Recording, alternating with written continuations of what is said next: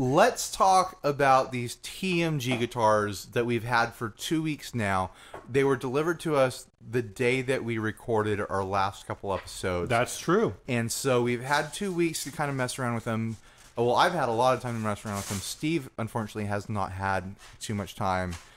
Co, you had a little time to mess around with one of them. Yeah, I got to play with the Telecaster a few minutes ago. Well, the model is the Gatton. Yes. Oh, sorry, my bad. That's not a Telecaster, Co. It's a Gatton. Even though it is what I would consider probably the truest representation of a Telecaster that I've ever played. Right.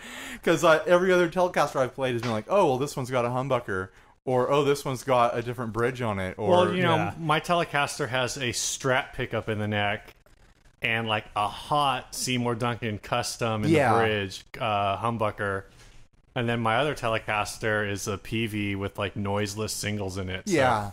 So definitely neither of those are traditionals. Yeah, every Telecaster I've come in contact with has had something not standard about it. I mean, the Telecaster that I owned had like a T-scope pickup in the neck.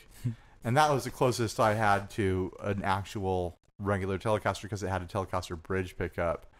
But, let's talk about these. Sure. Well, let's get, kind of, I suppose, the elephant in the room. Some people were like, oh, they didn't ask Jonathan any of the hard questions. Well, that wasn't really the point. Yeah, it was we were giving him a forum to kind of tell his story. Yeah, so we've kind of been talking to him, and these are assembly guitars. That's not a bad thing. A lot of big companies do it. Well, every guitar needs to be assembled eventually. Sure. But, as of right now, TMG isn't cutting the bodies and necks in-house. That's something that it sounds like they are working towards eventually. Uh-huh. Well, it sounds like they're working towards doing their own finishing. Right. Did he say that they're not cutting the bodies and necks? Maybe it's just the finishing. Finishing and aging. I think the finishing is a thing that he said that they're not doing in-house. But there's good reason for that because you can't spray nitro in California. But they're right. Though now that they're in Oregon, like that's something that they can develop. Sure. But you still have I think you still have to have the proper facilities to do it. Right.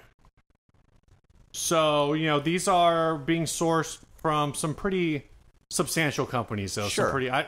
We don't have specifics on names, but things that you see thrown around on the web are like places like MJT and Music Craft, and like I don't think they use USA custom guitars, but that's another like high end kind of like parts caster. Sure.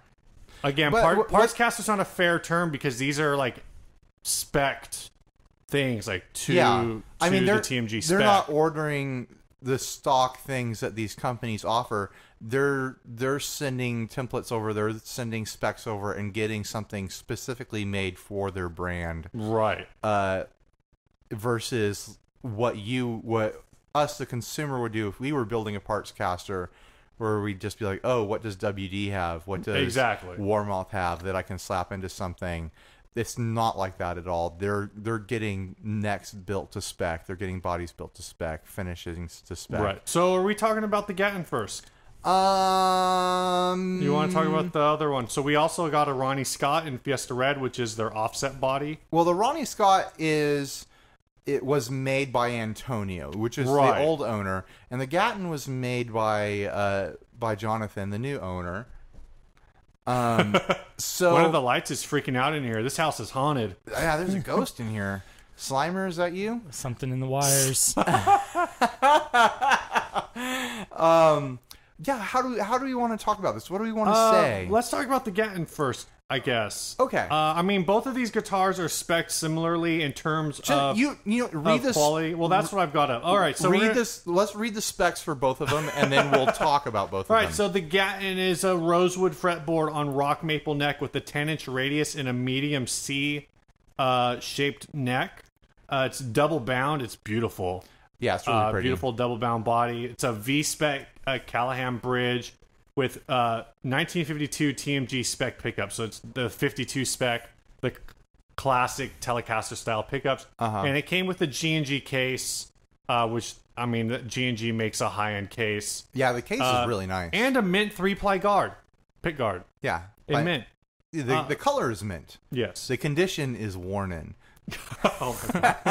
The TMG Ronnie Scott we had was in Fiesta Red with a swamp ash body, rosewood fretboard on rock maple, 10-inch radius, medium C neck, and with a Callahan hardtail bridge for Bigsby, a big B5 Bigsby vibrato on it, a Callum Bigsby upgrades, and TMG spec P90s.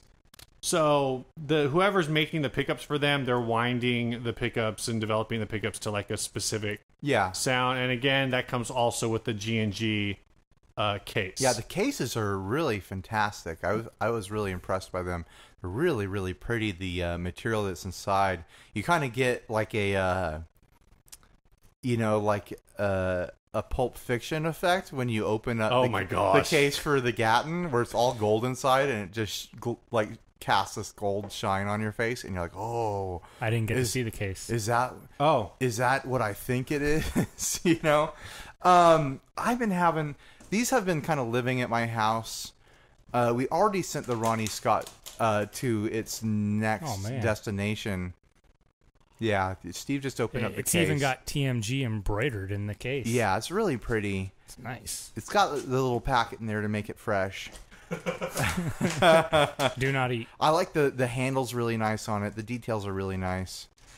So yeah, let's ask this question, Steve. From your perspective, do you think these guitars are worth their price? Do you think they're? I'm not going to ask you that. I'm not going to ask you that because you probably have a controversial opinion on that. Do you think that these guitars are comparable to other guitars at this price range? I don't know because I haven't played a lot of $3,000 guitars.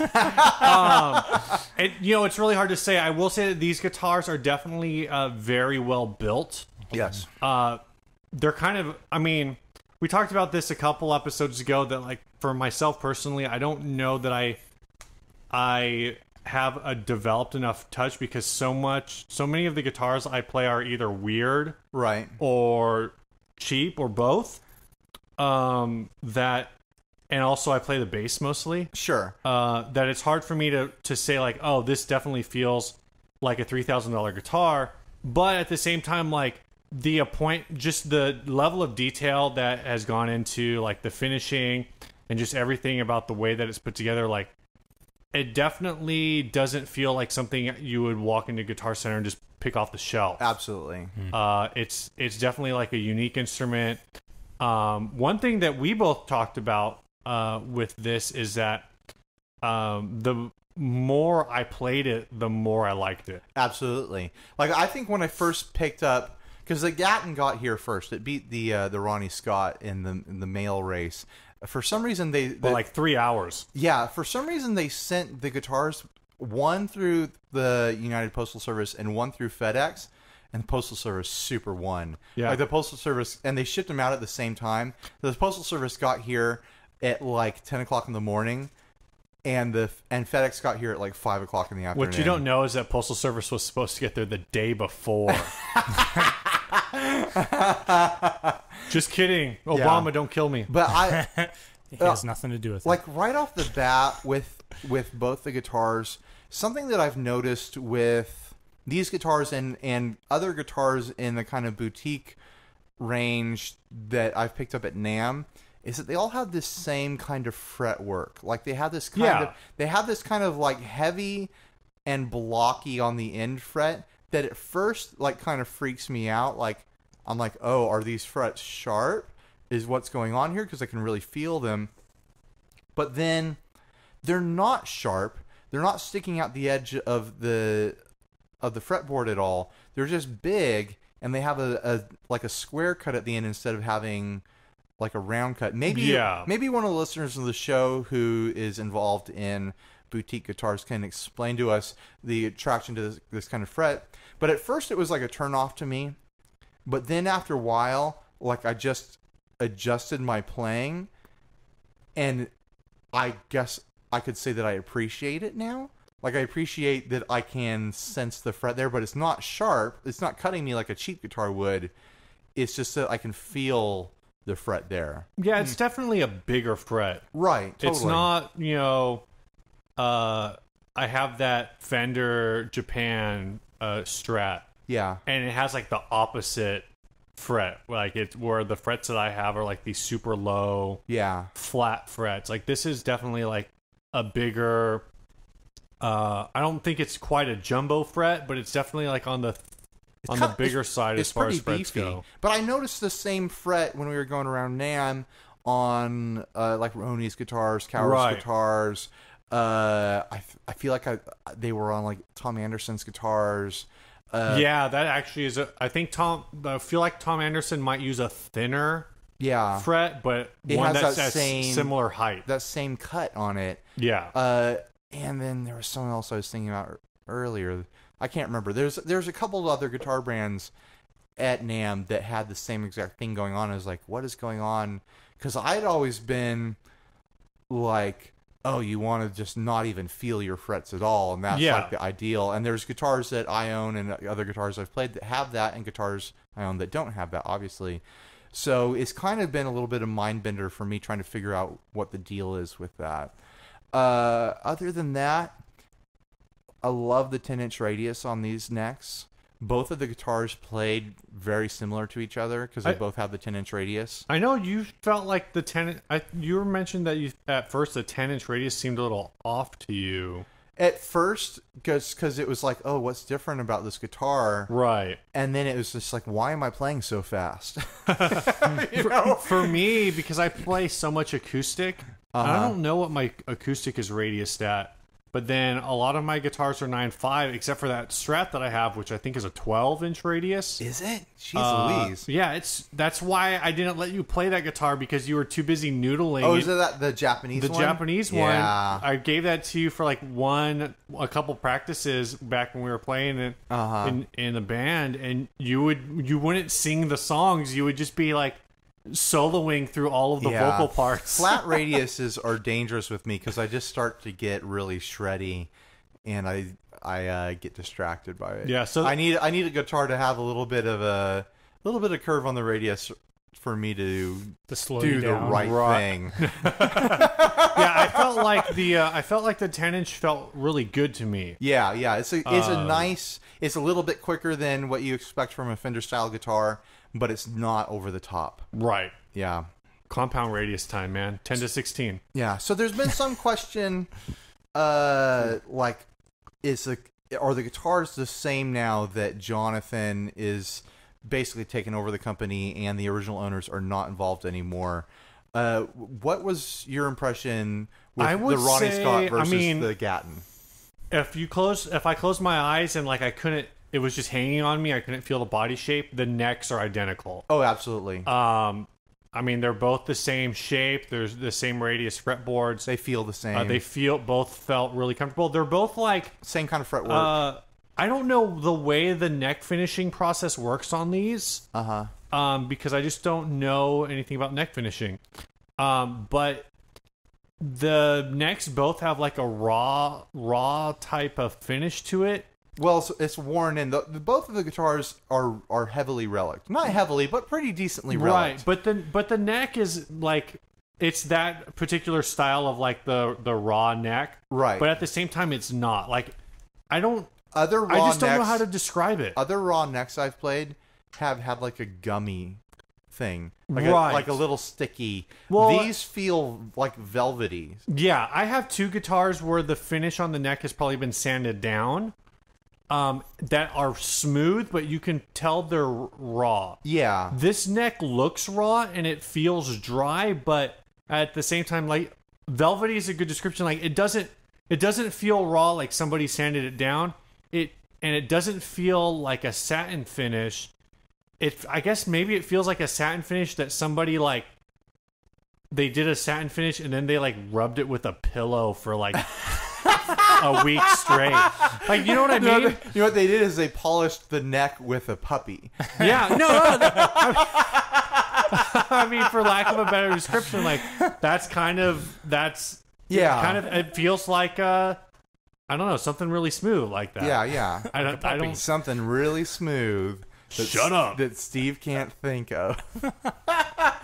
As far as differences between the guitar produced by Antonio and the original owners, and the guitar produced by Jonathan. A couple things that I noticed are just like kind of minute details.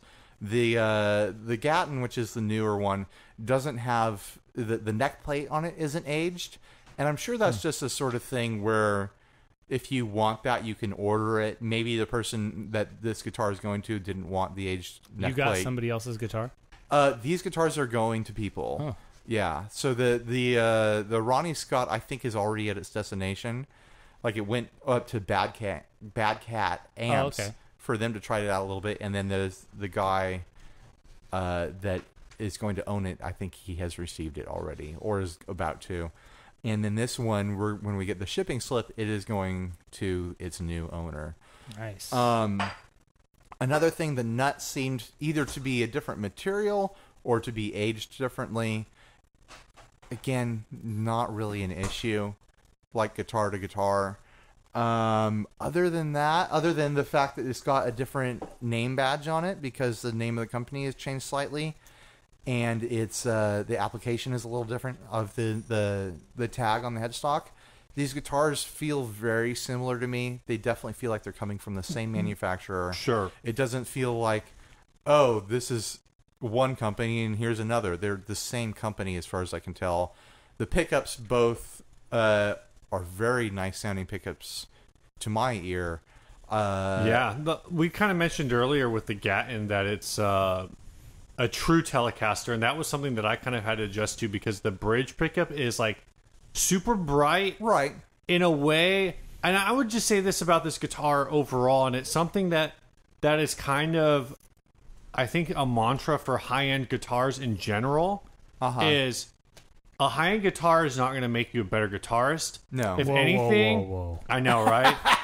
If anything, like at least in the case if that's not going to make me a better guitarist, then what will? I feel like for me with the Gatton, it kind of exposed a lot of like my flaws. Okay. In the sense that like the bridge pickup and the neck pickup are very different. So if I try to play the bridge, like I would say that normally I probably don't put a ton of variance in my playing style pickup to pickup on the same guitar. Sure. But with this guitar, like I really had to pay attention because if I tried to play the bridge pickup the same way I played the neck pickup, it was just like ice picky, blowing me out. Yeah. I mean, you could probably EQ that out, but it was something where I just noticed that like that these pickups are extremely touch sensitive. Yeah. Well, they're very Telecaster-y, but compared to other Telecasters I've played, I think these are. I mean, obviously the bridge pickup is bright, but it's not ice picky compared to other Telecasters. No, I've played. well, you know, I think it's got a good punch to it. It's got a good mid punch to it. Yeah, I guess ice picky maybe isn't the right word because even when it was like super bright, it still had a lot of bottom end, and it responds really well to the tone knob on there. Yeah, I don't know what kind of cap they have in there, but it's a nice sounding one. I think they are using Emerson Electronics, so. That's what. That's the thing that people are all excited about these days. So. Yeah. The Ronnie Scott, you didn't get to play it a lot. I had it here for about a week, I think, before we had to send it on its way. I really, really liked that guitar. I thought the Ronnie Scott was really a lot of fun. I thought it was just a really classic all around. Yeah, Bixby on an offset. I know, right? I thought it was just a really great all-around kind of rocker guitar. Right. I really liked. At first, I was kind of put off by the bridge because it kind of had like a Telecaster saddle sort of thing, instead of having a standard offset bridge that kind of moves with the tremolo use. Right. But that thing was, with a lot of tremolo use, it was dead stable. I was barely having to tune that thing in between jam sessions. I really loved the color on that guy. Oh, it was beautiful. Yeah, I loved that Fiesta red. I loved the little checking and the cracks in the relic. I'm not even really a big relic guy, but I really liked the temperature cracks that thing had going through it. Yeah. The pickups were great. They sounded like I was saying with the Telecaster, they sounded kind of punchy. They didn't sound overly bright. Yeah. I feel like they were maybe a little bit hot for my taste, though. Well, P90s. Yeah, so. I don't own anything with P90s, so it might just be like I'm not used to them. But it was pushing the low strings on it were pushing my amp a little harder than I would have liked. Right. And that could have been remedied by me doing my own setup on it, as far as like moving the pickups around or whatever. But that's just personal taste stuff. I think the vast majority of any issues that I've had with these guitars have been personal taste stuff. Sure. I could have raised the action on the Gatton and been a little bit happier with it, but I didn't. I was lazy. I didn't feel like doing it. Just because it's set up to be so fast right now and so low, I prefer to have a little bit more of a push against my strings so I don't go crazy on the shreddy stuff. There's always a temptation there for me to get too shreddy. Right. And I have to just do I don't whatever have it that takes. problem. You don't have that problem? No. You never want to get too shreddy? Well, I couldn't if I wanted to. That's the problem. You wouldn't. That's the problem with our demo videos. Is like Ryan's like, know. oh, I don't know what to do. Oh, I'm just gonna noodle for 10 minutes.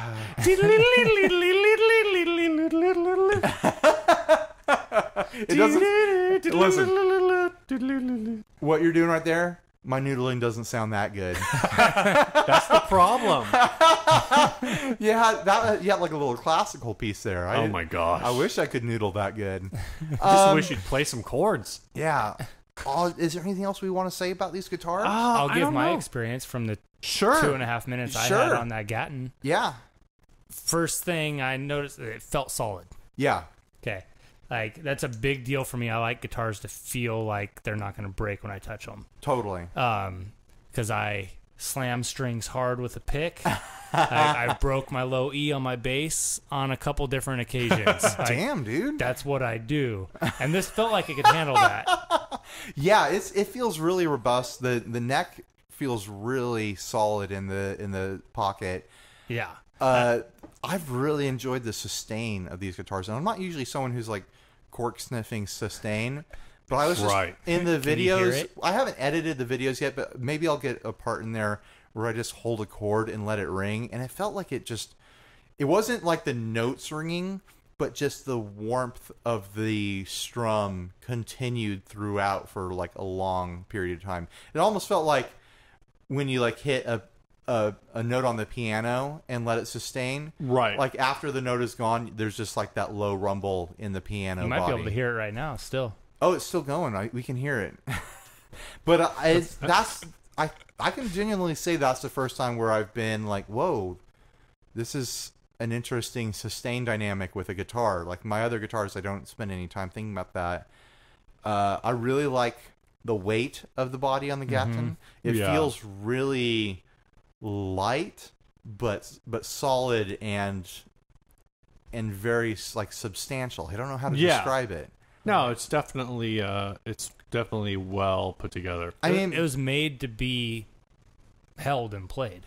yeah, totally. It's a player's guitar. Yeah, it's not meant to be babied. Really, is Sure, what it feels sure. like. It's not meant to be. I mean, it's already relic. Like, right. it already looks like someone's been playing it a long time. Yeah, So what have you got to lose? Just play this thing. let's go But for it. I think that's really the attraction to these guitars, is that they are players' guitars with some premium features and a premium feel. You know, I've said before, and we've talked about before, that the difference between, you know, like an $800 guitar and a $3,000 guitar is really like single-digit percentage. You Sure. know? It's like 5%, 4% better. But if you're a professional musician or someone who really cares and you have the budget, that percentage, it makes all the difference to you. Yeah. You know, you can get similar sounds from a Mexican guitar if you drop the right pickups in there, but it's not going to feel the same. It's not going to have the same pride of ownership, I guess. Right. I understand what you're saying. Yeah, so I can see the value in these guitars. I'm probably never ever going to spend this kind of money on a guitar, and it's been a little trippy having these guitars around the house. Right. Just because it's like, oh my gosh, I hope my house doesn't burn down because I've got these very expensive guitars in the house, and maybe the insurance won't cover it. I don't know. When you know, it's like the house is worth more than the guitars, but still I'm nervous because it's like all my guitars are maybe worth $7,000 together. if I put them all together. Right. And these two guitars together are worth $7,000 just Yeah. hanging around in my house. I'm currently saving up to get high-end boutique guitar. Are you? Yeah, I was sold. Do you have one in mind? Oh yeah. What are you gonna get? I'm gonna get a Paul Ronnie Oceana. Oh, I sat Fancy. I sat down with his Vireo at NAMM, and it was one of those aha moments. Like, a guitar can feel like this. yeah. It feels like it belongs Yeah, to totally. me, like in me, In you? Yeah. Whoa! in Hey, my buddy. hands. Oh, okay. Yeah. Okay. So Wait, did you say in your hands or in your pants? in my hands. Oh. Steve, Okay. Steve is blushing over there. No, that's because I'm Asian. It's called Asian glow. It's a thing that happens when we drink. Right, Yeah. right. Learned about that. Yeah. But yeah, so I'm saving. I mean, I keep getting distracted by pedals and whatnot. Yeah. So it's a little slow saving process, but Sure. it's gonna happen. Yeah, totally. I don't know. I don't know if I'll ever be at that place. I hope that someday I get lined up with, my dream guitar, whatever that happens to be at the moment. Like, my dream guitar was the Hallmark Sweeptwing, and I have that now. So it's like I'm not even thinking about my dream guitar anymore. Right. Yeah. I guess my dream guitar right now would be one that I would build from scratch, and then I would be upset at how awful it is. And then I would spend $3,000 on a custom guitar from someone else. I've got a bunch of garbage wood in my backyard because I just took apart an entertainment center. Nice. I guess you just took apart a deck, so you might have more garbage wood around I've got a here. bunch of Build deck wood. A back there. reclaimed guitar. There Yeah, you go. it's been made. It's pre-chambered by termites,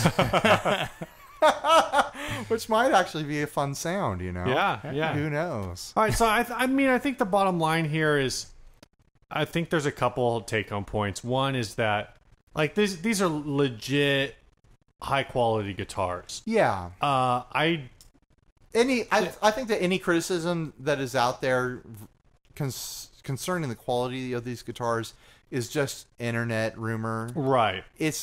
I think these stand up just fine against any other $3,000 to $4,000 guitar I've played. Sure. As far as quality, sound, playability goes, fit and finish of the details, I think they hold up just fine against anything. Definitely hold up better than the vast majority of stuff you'll find in your Guitar Center. So, Oh yeah. so I don't, Jonathan came to us to kind of set the story straight with his story concerning him becoming the owner of the guitar company. He sent us these guitars to review. I think they're great. I think like I said, any internet rumor, those are just rumors. If you're curious about these guitars, talk to Jonathan. Maybe there's someone in the area he can connect you with. Yeah. Do you remember what the contact info is for them? Is it info@tmgguitarco.com? It's something similar to that. Just search for TMG Guitar Co. and you'll find the website on your Google. The website has an email. If you're listening to this because you're watching the YouTube demo, the email will be in the description. Sure. Eventually. And if you're just listening on the podcast, we'll probably have the email in the description of the podcast. Yeah. Why not, right? I'll probably forget. That's why not. If Steve forgets, then write us and we'll get you that link. Yeah, for sure.